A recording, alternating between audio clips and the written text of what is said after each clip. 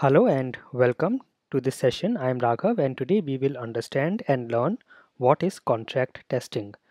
Let us talk about a very typical client and service architecture where we have a service consumer and we have a service provider. The service consumer sends a request to the service provider and the service provider sends back the response. So this is how the communication takes place.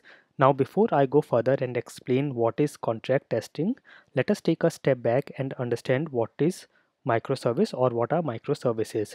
Now in earlier days and even today sometimes we use monolithic architecture, and here all the services of an application are packaged in a single package, and we have a single application layer and then we have a single database for all the services.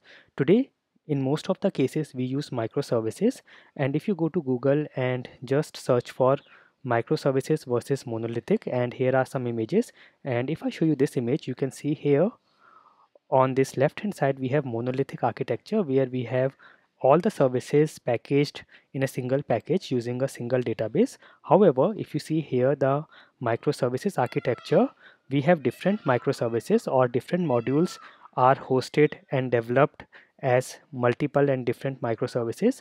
All these services are isolated and separate from each other, and in most of the cases these services have their own database as well.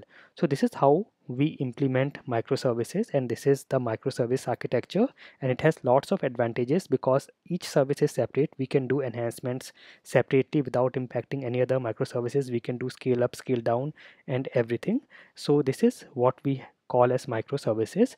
Now here, as we have microservice architecture, we have every module created, developed, hosted and maintained as a separate service. So for example, we can have user service, login service, registration, products, inventory and so on. Now all these services talk to each other and communicate between each other, and we have some rules that guide this communication. So coming back to our service client and service architecture, here the service consumer, so you can take an example like a service consumer can be a login service, the service provider can be a user service or anything. Basically the service consumer creates some rules or contracts for this communication, and the reason the consumer creates this contract and not service provider is because the consumer knows what exactly he needs, what are the options, what are the features or what are the parameters he needs out of the service, and therefore this contract is created by the service consumer, and therefore it is also sometimes called as consumer driven contract testing. And the service provider checks and verifies this contract, and based on the rules in the contract the communication takes place, and that is what we call as contract testing.